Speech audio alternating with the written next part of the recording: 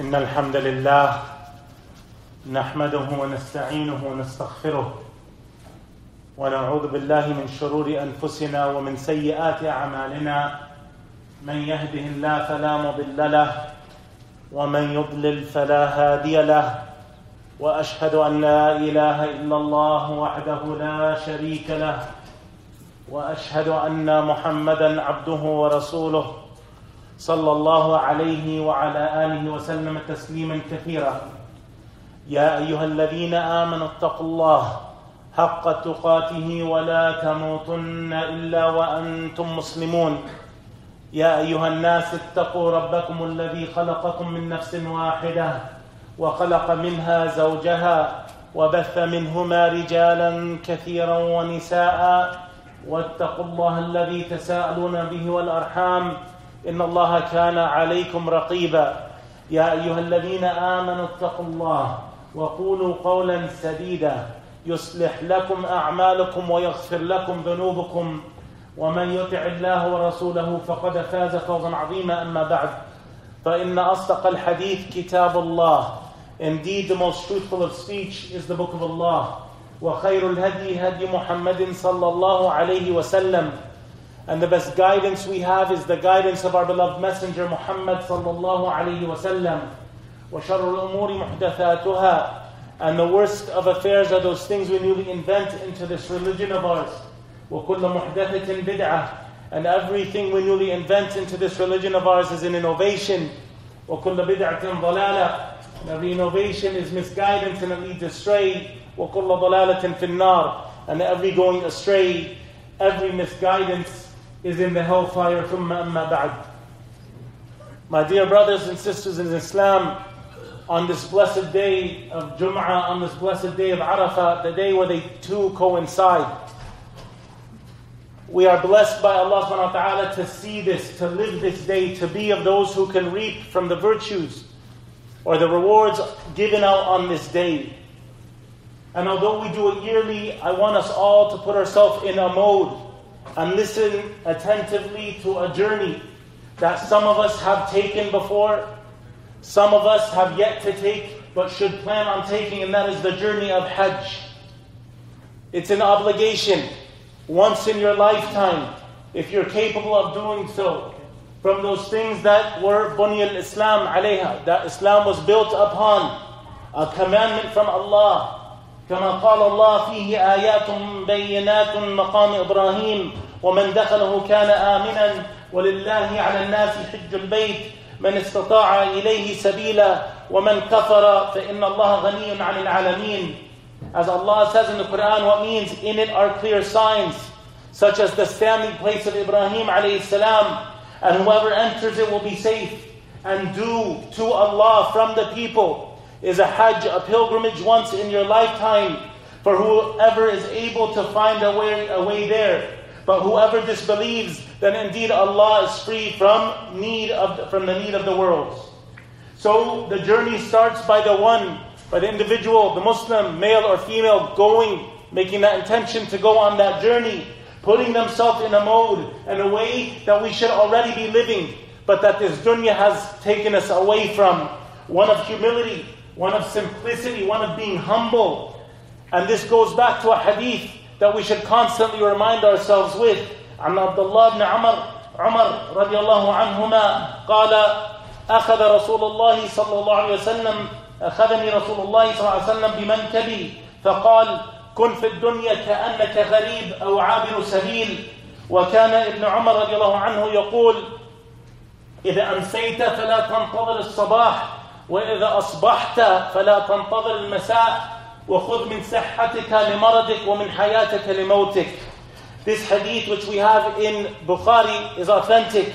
Allah's Messenger ﷺ, Ibn Umar, he said, he took a hold of my shoulder and said, live and be in this world as if you are a stranger or a traveler. The stranger and the traveler never have comfort. They're never secure. The traveler knows this is a pit stop and they're going somewhere that they want to reach. The one who is a stranger treats everything with caution because he doesn't know his surroundings or where he is. And this is the way we should be living our life. And the one going on Hajj He turns his cap to put himself in that mode. Ibn Umar radiallahu anhuma, he used to also add in this narration, if you survive until the evening, don't expect to be alive in the morning. And if you survive till the morning, don't expect to be alive in the evening. And take from your health for your sickness. While you're healthy, do good deeds, do works for Allah subhanahu wa ta'ala's pleasure, and take before your sickness, and take from your life before your death. While you're living, worship your Creator.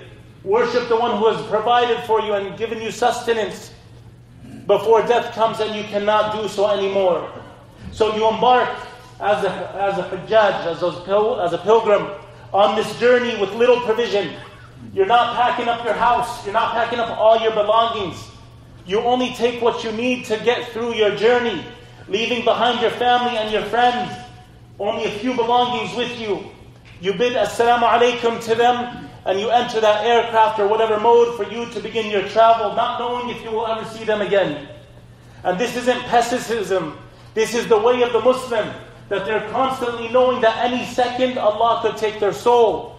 كما قال وما تدري نفس بأي أرض تموت. As Allah subhanahu wa ta'ala, He said, and no person knows in what land he or she will die. We don't know where, we don't know when, and when it comes, there's nothing we can do to escape it.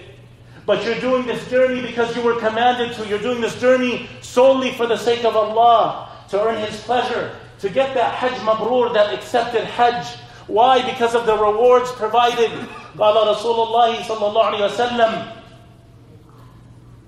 من حج هذا البيت فلم يرفث ولم يفسق رجع كيوم ولدته أمه. رواه البخاري. Prophet Muhammad صلى الله عليه وسلم, he said, whoever performs Hajj to this house, to the Kaaba, to Masjid al-Haram, and does not approach their spouse for intimate relations, nor do they commit sins while they're performing Hajj, they will come back from Hajj like the day born to their mother, with no sin upon them. This is the way they will come back to Hajj, from Hajj. Without a sin, everything erased from them like they were newly born. وعن أبي هريرة رضي الله عنه قال أن رسول الله صلى الله عليه وسلم قال العمرة إلى العمرة كفارة لما بينهما والحج المبرور ليس له جزاء إلا الجنة. رواه البخاري. Another hadith of great hope, a hadith that should make us all want to make Hajj on a yearly basis. Allah's Messenger ﷺ, he said, the performance of an umrah to an umrah, the sins between them, this is a kafara for them between the two umrahs. And the reward of the Hajj Mabrur, the accepted Hajj, is nothing except for Jannah, paradise, a promise from Allah subhanahu wa ta'ala. So this is what you're going for, to cleanse your sins, to please your Lord, to fulfill your obligation.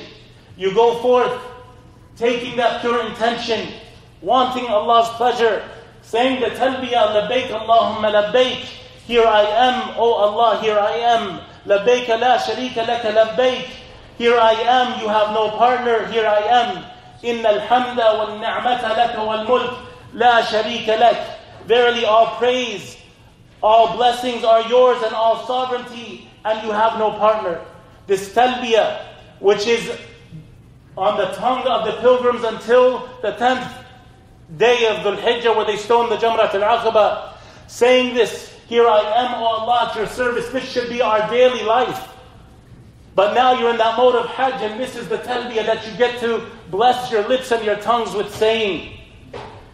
You don in the ihram, you enter ihram. It's not just two sheets, it's a state where now things that were allowed for you are haram. No more intimacy with the spouses.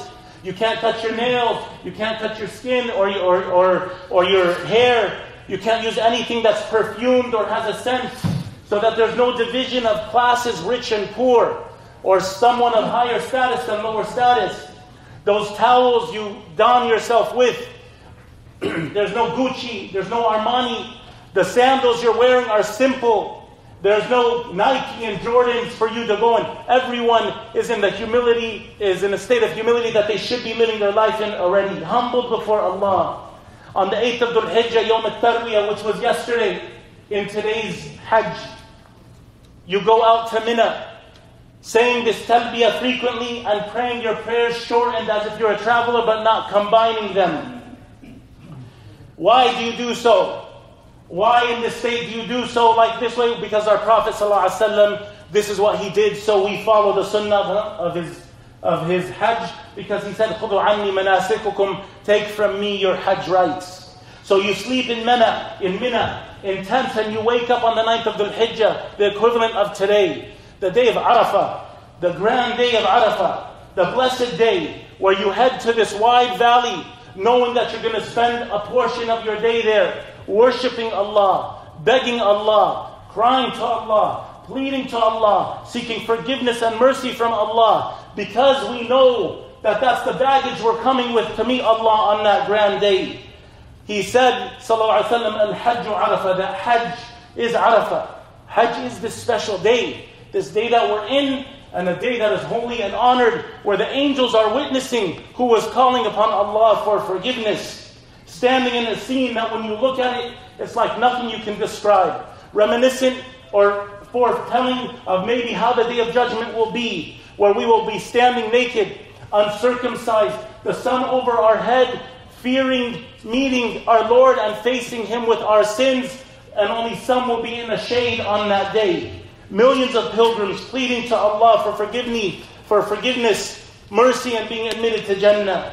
عن عائشة رضي الله عنها قالت أن قال رسول الله صلى الله عليه وسلم ما من يوم أكثر من أن يعتق الله عز وجل فيه عبدا أو أمة من النار من يوم عرفة إنه ليدنو ثم يباهي بهم الملائكة ويقول ما أراد هؤلاء. This hadith which we have that is authentic in the Sunnah of Nasa'i, the Messenger of Allah ﷺ, he said, there is no day on which Allah, the Mighty and the Sublime, He frees more of His slaves, male and female, from the fire than on the day of Arafah. He comes close to them and He boasts to the angels. He boasts about you, the sinners of this dunya, who have come to meet Him on the day of Arafah, pleading for forgiveness and mercy, turning to Him for admittance into Jannah. He boasts to the malaika who have done no sin and have only obeyed Him. He boasts to them about you, saying, what do these people want from me? Because of what they've done to turn to Him. And even though we're not on Hajj, according to the ulama, there is still a chance to be in this group. So make dua on this blessed day. Make dua and praise Allah subhanahu wa ta'ala. قال رسول الله صلى الله عليه وسلم أفضل ما قلت أنا والنبيون يوم عرفة لا إله إلا الله وحده لا شريك له له الملك وله الحمد وهو على كل شيء قدير. The Prophet ﷺ, he said in the authentic hadith that we find in the collection from At-Tabarani, that the best thing you can say on the day of Arafah, that I and the Prophet said, was this phrase, لا إله إلا الله وحده لا شريك له له الملك وله الحمد وهو على كل شيء قدير. So on this day, tears flowing, people worried, coming to Allah with their sins that they had in their life, this day, reminding them of that Yawm al-Qiyamah, that day of resurrection, يوم كان مقداره 50,000 سنة, the day which is 50,000 years long. Everyone's just concerned, waiting to be forgiven by Allah and to please their Lord. Then Maghrib comes, the sun sets on this day of Arafah, and then you can leave Arafah and you head to Muzdalifah. At that time, an open piece of land. Again, maybe it's changed now, or they're changing things as time goes, but for the most part, you're sleeping on the ground. Maybe you brought a sleeping bag, maybe you brought a little farsha, a little mattress or a padding, but you still feel the rocks underneath you. It ain't comfortable. There's no Sealy mattresses, no Posturepedic, no Mr. Pillow, nothing of comfort except what you think you can give for yourself of comfort. But who needs the comfort? We live a life of ease, we live a life of blessing, and we don't acknowledge the blessings Allah subhanahu wa ta'ala gives us. So you're laying there, it's so crowded. Sometimes, unfortunately, a male is at the head or the foot of the opposite gender of a female. That's how crowded it is. The roof is your sky, the stars that Allah created. It's not some insulated ceiling. There's no air conditioning or whatever. It's you in the dunya Allah created. The sky that Allah rose. Allah الذي رفع السماوات بغير عمد ترونها ثم استوى على العرش. This is the sky that Allah said He erected the heavens without pillars that you can see. Then He established Himself above His throne in a manner which suits His majesty. So you sleep in Muzdalifah on this night, what would be the equivalent of this evening, the Hajj, right now the pilgrims are there in Muzdalifah.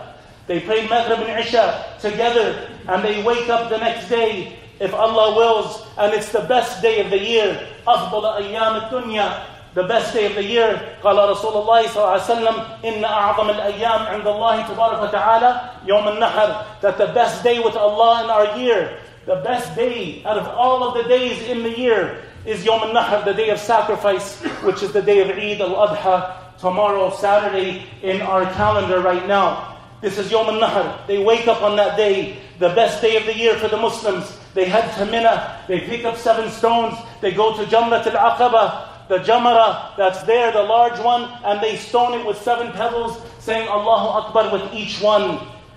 Why do they do so? Again, because this was what the Prophet ﷺ did. There is no proof that these jamarat are the shaitan. There is no proof that they are the devil. You have some in ignorance throwing slippers and sandals and bottles at this wall, and this is foolishness. There is no proof. We are doing the manasik of Hajj that we were taught by our Prophet ﷺ. At this time, I want to reflect on a moment, in this moment, for a moment, that isn't it enough for us to do something because our Prophet ﷺ did it. We don't always need a reason. We don't always need to know why. Alhamdulillah, we are Muslim, and we should do and respond and obey to Allah subhanahu wa ta'ala as the inhabitants of Jannah will when they are called أَيْنَ عِبَادِ الَّذِينَ أَطَاعُونِ بِالْغَيْبِ وَلَمْ يَرَوْنِ. The inhabitants of Jannah will be called to a day where Allah will show them His face, and He will say, where are my servants who used to worship me and praise me without seeing me? We do without needing to know why. We praise Allah and worship Him without seeing Him. We should follow the sunnah of His Messenger ﷺ, not having to have an explanation for everything. My dear brothers and sisters in Islam, please see this. Make the change in your life instead of constantly trying to argue with the deen, trying to maneuver a way around an obligation, trying to maneuver your way around the sunnah of the Prophet ﷺ. Go with what the deen gave us. Go with what Allah gave us. Go with what His Messenger ﷺ gave us. Because this is better than anything. The way the companions radiallahu anhum wa ardahum, the way they lived out the Quran and the Sunnah, this is how we should live. This obedience to the Sunnah, it will earn you Allah's love. Allah said, قُلْ إِن كُنْتُمْ تُحِبُّونَ اللَّهَ فَاتَّبِعُونِي يُحْبِبُكُمْ اللَّهُ وَيَغْفِرْ لَكُمْ ذُنُوبَكُمْ. Allah says, what means, say, O Muhammad ﷺ, if you really love Allah, then follow me. Then follow me, He said, meaning follow His Sunnah. So Allah will love you and forgive you your sins, and Allah is forgiving and most merciful. So on that day, you stone Jamrat al-Aqaba, if you're the Hajjaj, the talbiyah stops, and you start saying takbir. Allahu Akbar, Allahu Akbar, La ilaha illallah, Allahu Akbar, Allahu Akbar, walillah alhamd, until the sun sets on the 13th of the Hijjah, which will be sunset this Tuesday. The men, they shave their heads. The women, they take a fingertips amount of hair from their hair. An animal is sacrificed, commemorating the sacrifice of our father Ibrahim alayhi salam.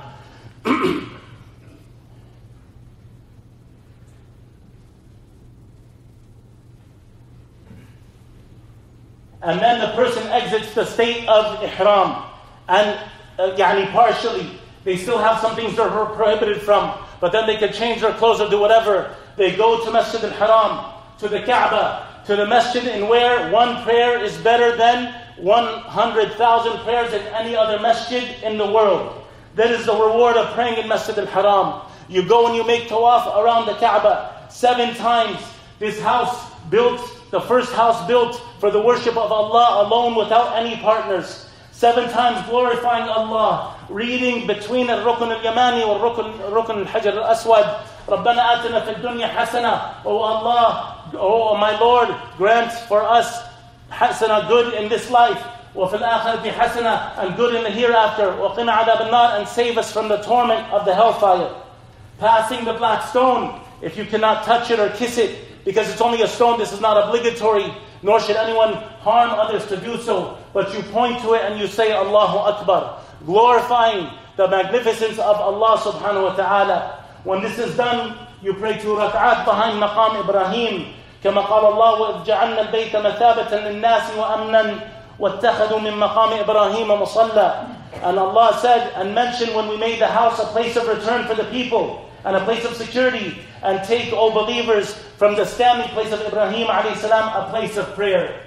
So you pray 2 rak'at, reading Surah Al-Kafirun and Surah Al-Ikhlas. You go and drink some Zamzam if you wish, water that we can still get to drink from till today, that came many hundreds of years ago, that spurted out of the ground as a mercy from Allah to our mother Hajar alayhi salam, as she was looking for water for her son to drink. And it is what it is drunk for, so you should make dua when you're drinking it.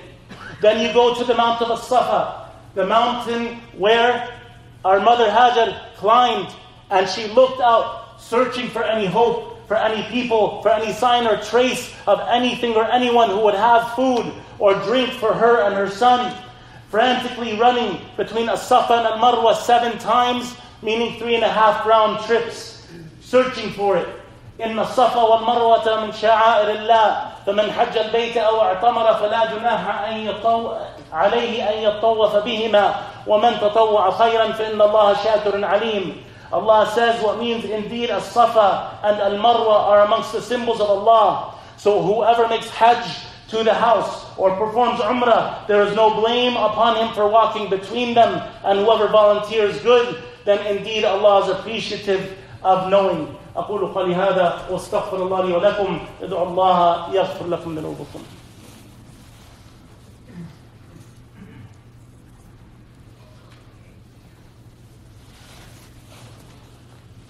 إن الحمد لله نحمده ونستعينه ونستغفره ونستهديه ونصلي ونسلم على نبينا محمد وعلى آله وصحبه وسلم تسليما كثيرا وبعد. My dear brothers and sisters in Islam, if you've made this journey, you know exactly what you're talking about. And you should be reminding yourself of those footsteps you walked in doing these manasik, these rites of Hajj. If you haven't gone, some of this may not be as clear, but you're seeing the amazing importance, the benefit to the heart, to the soul of going on this journey. And you should make it in every bit of your intention, that you find a way, a halal way, of course, to go and make it as soon as you can. Next year, preferably, insha'Allah. So we stopped by this on the day of Eid, Yawm al-Nahr, the day of sacrifice. The pilgrim, after doing tawaf and sa'i, now they go back to Mina. And they stay in those tents for the 11th and 12th and 13th, reciting takbir, Allahu Akbar, Allahu Akbar, La ilaha illallah, Allahu Akbar, walillah alhamd. On each of those days after Dhuhr time. Again, you see some go before Dhuhr. They're abandoning the sunnah of the Prophet ﷺ. There's nothing better than the sunnah of the Prophet ﷺ. Always stick to the sunnah of the Prophet ﷺ. After Dhuhr, they will have picked from Mina 21 stones. On the 11th and 12th, and if they wish and they're not in a rush, they stay till the 13th. They go and they stone each of the 3 jamarat. Again, we don't know and have any proof that they're shaitan. We're doing so because our Prophet ﷺ did so. And for those 21 stones, 7 to each pillar, Allahu Akbar, Allahu Akbar, Allahu Akbar. It doesn't have to be hard. You're not using a slingshot. You're just getting it to fall into the hawd for it to collect there. And you fulfilled your duty, magnifying Allah with each throw. Then you leave Mina to stone the Jamarat on that 13th day before sunset. You go to your dwelling place where you've been staying until it comes the day you leave. And you have to go and make Tawaf al-Wada', the final Tawaf that you will make. And you go one last time around that Kaaba in your normal clothes, in your normal clothing. And you go around it 7 times, reading between the 2 corners, Rukn al-Yamani wa Rukn Hajar al-Aswad, رَبَّنَا آتِنَا فِي الدُّنْيَا حَسَنَةً وَفِي الْآخِرَةِ حَسَنَةً وَقِنَا عَذَابَ النَّارِ. And pointing and saluting the black stone with Allahu Akbar. And praying your 2 rak'ahs behind Maqam Ibrahim. And then you leave Masjid al-Haram. And you walk away, going to your airport or to your destination, following that journey. Who does not want to be there right now, this year? Who in their mind is living out what they have experienced and can't wait to go again?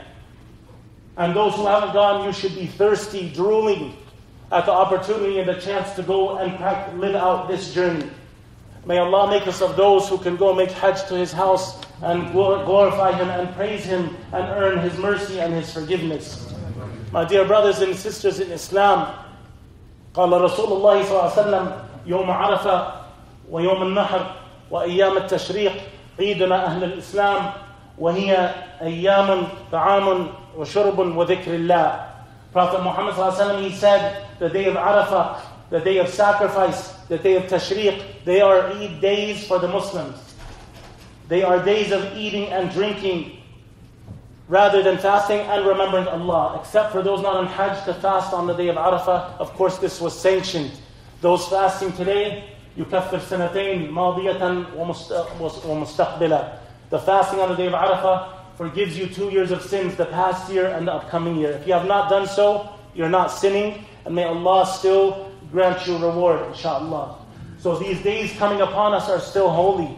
Days we should say the takbir after every prayer. Ali radiallahu, and at all times, not just after every prayer. Ali radiallahu anhu, it's reported from him, كان يكبر بعد صلاة الفجر يوم عرفة إلى صلاة العصر يوم آخر أيام التشريق ويكبر بعد العصر. Ali radiallahu anhu, he narrated that it was narrated from him that he would say takbir after Fajr prayer on the day of Arafah. So after every Fajr prayer, you want to say takbir and you want to say it all other times. Wet your tongue with the remembrance of Allah. Forget the radio, forget the TikTok, forget the garbage that we listen to that consumes our minds and our memories. And just be saying Allahu Akbar, La ilaha illallah, Allahu Akbar, walillah alhamd, till the sun sets on Tuesday. So he would say takbir from Fajr prayer on the day of Arafah till Asr prayer on the last day of the day of Tashriq, and he would also say it after Asr. My dear brothers and sisters in Islam, Allah said on this day, in its anniversary at the time of the Prophet ﷺ, الْيَوْمَ أَكْمَلْتُ لَكُمْ دِينُكُمْ, this day I've perfected for you your religion. الْيَوْمَ أَكْمَلْتُ لَكُمْ دِينُكُمْ وَأَتْمَمْتُ عَلَيْكُمْ نِعْمَتِي, and have completed my favor upon you. وَرَضِيتُ لَكُمُ الْإِسْلَامَ دِينًا, and have chosen al-Islam for you as your religion. The biggest ni'mah, the biggest gift, the biggest present, the biggest blessing that we have in our lives, that we have been given or will ever be given in our lives, is being a Muslim. And Allah, He completed the deen perfect as it was revealed to our Prophet ﷺ, lived by the companions radiallahu anhum, even after the life of the Prophet ﷺ. Let us go back to the Quran, let us go back to the Sunnah and live out our deen the way it was revealed. My dear brothers and sisters in Islam, this 9th day, tomorrow, these are from the best days. كما قلنا أفضل الأيام العشر أفضل أيام الدنيا العشر. The best days of this world are these 10 days that we're in. فأكثر فيهن من التهليل والتكبير والتحميد. So in them, increase in saying Tahleel, La ilaha illallah, Tahmeed, Alhamdulillah, Takbir, Allahu Akbar, and saying from those things to earn you reward and make your scales heavy on the day of resurrection. My dear brothers and sisters in Islam, a few quick announcements, inshallah. Salat al-Eid will be tomorrow, 7:15 a.m. The furthest we can push it, I'm being honest with you, is 7:30. Come 7:30, we can't wait no more because we have a very limited time. Some have suggested, why don't you check a park? Why don't you check this facility? We went everywhere. We checked with everywhere. We went to the extremes that we could go to, trying to find a good location that would be safe, secure, free of pets, free of a lot of people walking around or driving around. This is the best we could come with. And Costco, alhamdulillah, they've been very kind with us, walking many times with Brother Masood, and we've gone in the evening, a few of us, to see how it would work. So behind the tire center, we have a nice private area that we're going to tape off this evening. There's ample parking, which is great for us. There's some Eid toys, Eid money for the kids, some candy bags for the kids. So come tomorrow, but it's 7:15. Have that in your head, 7:15 to be there so you can park and reach the Salah area by its time. 7:30 is the latest we will start the prayer because we have to be out of there by 8:30. And again, we praise Allah for even being able to have certain connections that get us to have this convenience for us, inshaAllah. Anyone who wants to still have an udhiyah, sacrifice for them, a sacrifice or a qurbani for them on their behalf, in Syria it's $250, Lebanon $250, Afghanistan $200, Yemen $200. I need to know after the salah today, so that we can at least plan it. Even if you don't have the money on you and you have to bring it back later or whatever, that's fine. But you have to let me know today, inshallah, so we can make sure everything is in full effect.